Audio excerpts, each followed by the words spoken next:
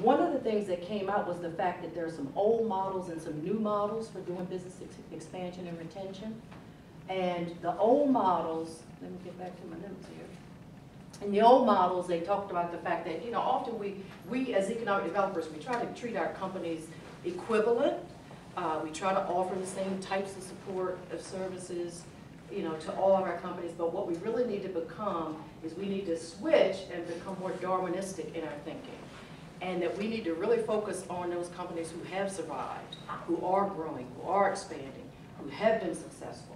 And focus our efforts there because our energies, resources, staffing is limited, and that we need to think more Darwinistically. Well, I think that's hard sometimes when you're in a service, you know, industry, and we're all servants, maybe not public servants, but we're all serving our local economies. The other thing is that they said, you know, one of the things that we could kind of bring to the mix is that when we're doing our BR&E visits, when we're doing our site visits, our retention visits, and the trend was that less and less visits are happening nationally. Economic development professionals are not getting out as much, and especially in the rural areas. And again, it's probably because of a reduction in our resources.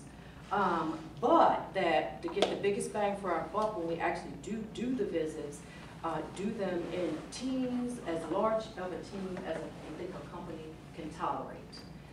And that workforce needs to be a part of the team, that if we can bring someone from banking and fiscal with a banking and fiscal background to the team, I think sometimes we don't think about that piece.